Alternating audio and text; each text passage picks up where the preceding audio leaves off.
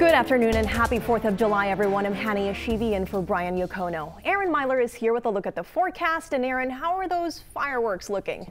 They're looking okay.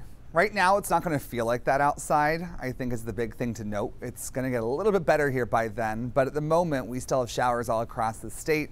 Pretty broken up here for the most part. Southern Maine seeing some showers, some that are a bit more moderate here as well. If you look to mid-coast, not really seeing much, and then down east in Washington County, seeing a few showers here and there.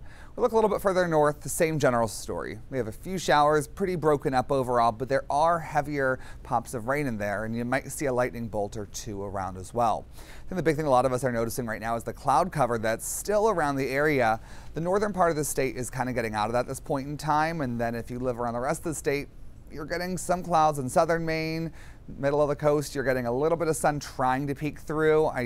Even just from 10 minutes ago, there was some sun. You can see it's attempting. It's just not really doing too hot on that home front, whereas Portland looks a lot grayer and more overcast. So it just is kind of going to depend on where you live, with southern Maine having the most in the way of clouds at this point in time.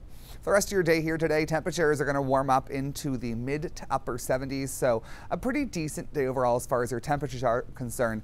A little bit cooler along the coastline at this point. But as we head to tonight for the fireworks, we have a decent forecast overall for these. Not perfect. We're going to have some clouds out there still, but we'll have nice temperatures. We should get enough breaks in the rain as it starts to taper off at that point in time, where you can still launch fireworks and get outside and enjoy the evening overall.